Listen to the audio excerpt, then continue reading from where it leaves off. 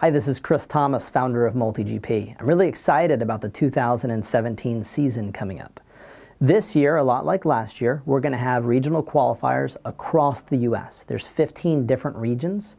There'll be qualifiers taking place in each of these. So if you're not sure, visit multigp.com and find out what region you're located in.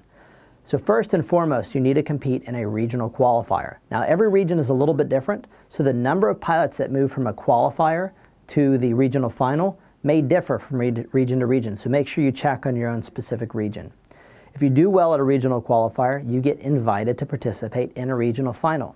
Now, as a pilot, you will only get to compete in one regional final.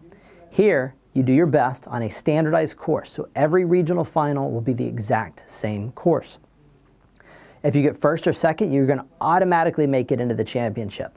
If you don't get first or second, but you do very well, there's a good chance you'll be invited on site with the Series 60 group and get a chance to compete for one of 12 positions.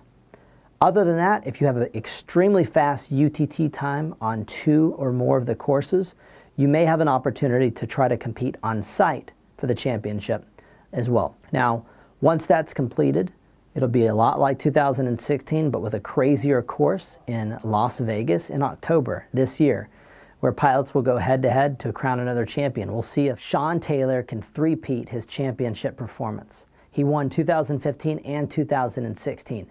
Will he be able to defend his title? Who knows?